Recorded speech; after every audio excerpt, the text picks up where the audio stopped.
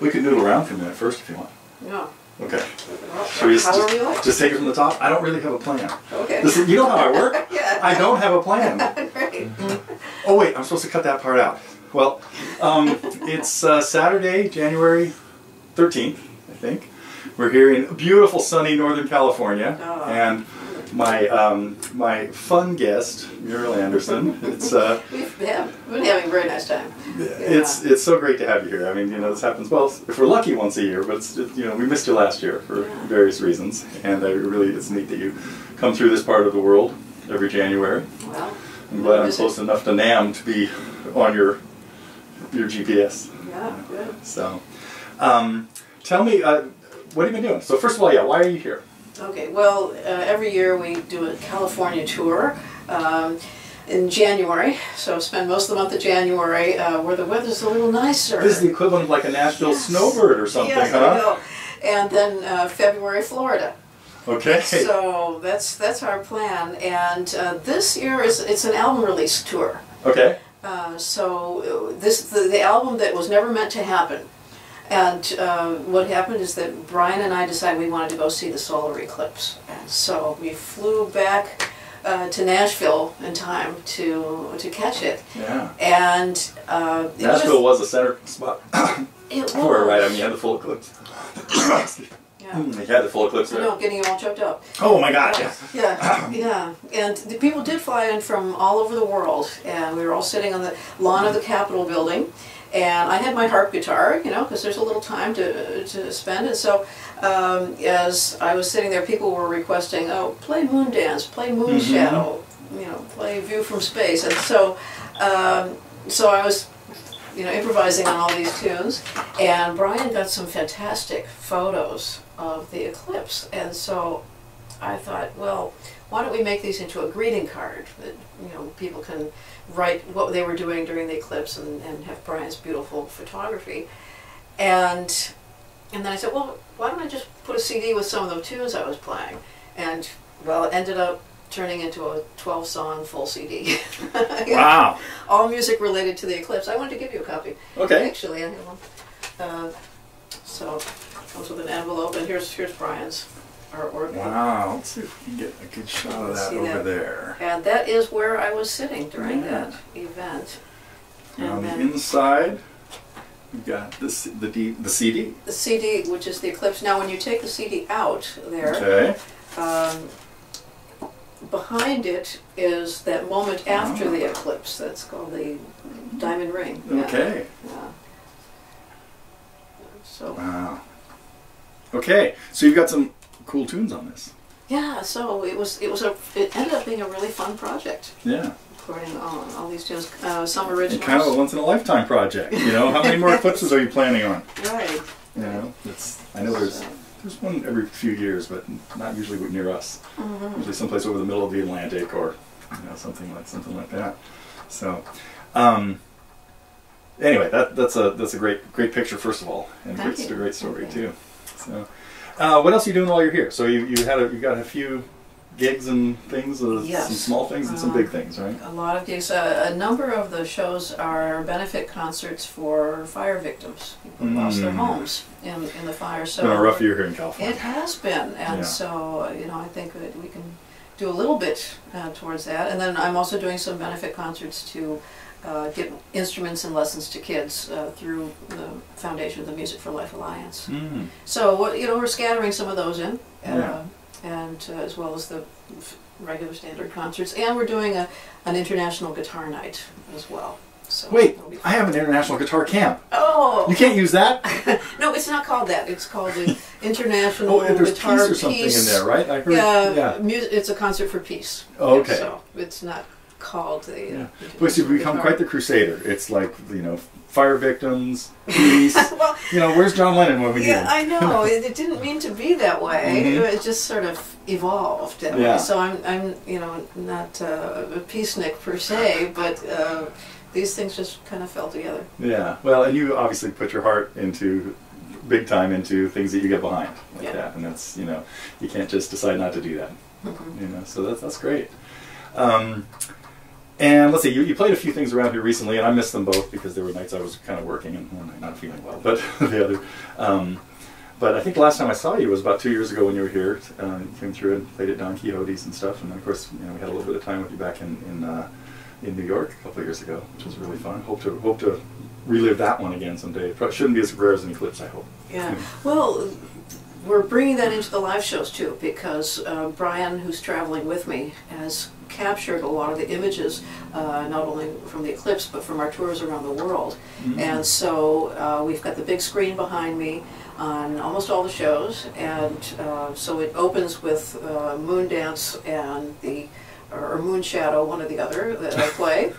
Yeah. And you could do Moondance, right? Yeah. We could probably we're probably not in the same key, right?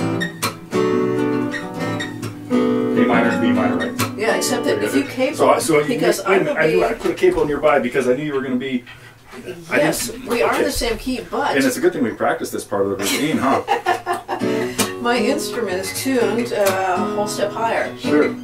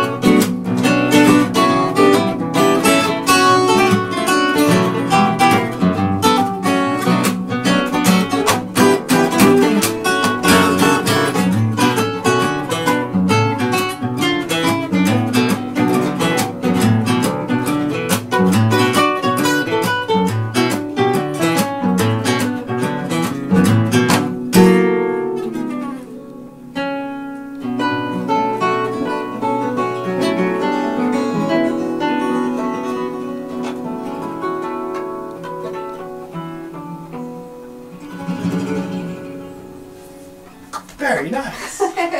We should have thought about doing that. I know. Okay. I never thought about doing that together. That's cool. Yeah. That's great. I'm glad you knew it. Yeah, I'm glad you knew it too. Yeah, me too. So, but you were talking about a different song before we got sidetracked. Moonshadow. Yeah, Moonshadow. Yeah, the Cat Stevens song? Cat Stevens song. The only thing? Yeah. Yeah. Well, actually, let's not try that one right now. But let's do that. Okay. But I have to change the tuning. But before I do, how about Nightlights? Do you want to give that a try? Sure. Okay, so that's I can do that without a capo. That's B minor, A, and G, right? Yes. Yeah. Okay. Okay. So this is an original. Well, so tell us about the song. I guess. It was written for the Nightlight Daylight CD, and I think it's this one here. Yeah. This one? Yeah. This is the one that... let's flash that one over here on the screen for a second. If you don't have this, get it. Okay, well, when you flash it on the screen, you have to do one thing. You have to push the moon, and then, I don't know if you can see here, but it lights up there. It's a play. Yeah. And there's a Keep an eye out for shooting it, yeah. star at the end. Yeah. Yeah. So yeah, this won a bunch of awards this year. Yeah, for the like most expensive packaging ever. They still have that award? That among others, yeah. Okay. And we're giving some discounts and free bonus track. MurielAnderson.com/nightlight. So that's the top secret code there. You can, Not so top secret anymore. There are 4 people that now know this because that's how many people are probably watching. Maybe 5. Okay. Yeah. So let's see. We're going to talk about the song. The song, yeah. When I recorded the Eclipse CD, you know, it's all harp guitar solo, almost all harp guitar solo, with one exception. And so then I was wondering, I wonder if this could be done as a solo. So I have to do all 3 parts at once with this. So this is a little bit of a stretch. This isn't an easy to play. But maybe if you could just play some things around me and just noodle, you know, huh? just noodle it. Okay. Yeah, then it won't be as obvious when I miss a harmonic. It'll seem like it, yeah, like it was meant to be. Right. Okay. Let me hear it.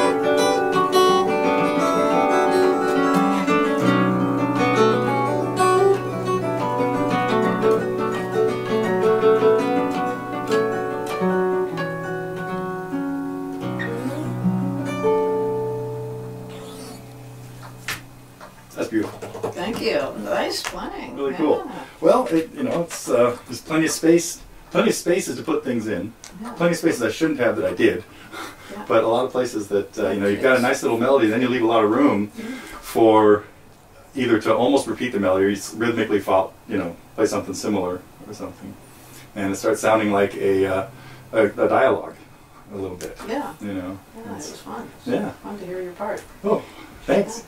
I'll have to watch the tape and figure it out someday. Yeah, figure out what you did. Yeah. No, I think it'd be okay if it was a little different every time, right? Yeah. Yeah. Or a lot different every time too. Right? So. That's music. Yeah. Yeah. I guess we're entering the world of jazz here, kind of, to a certain extent. Yes. Because it will never sound like that again. But it might create the same mood. That's more the that's the goal, I think, with these. You know, that's really cool. Yes, thank you. What are you tuning to now?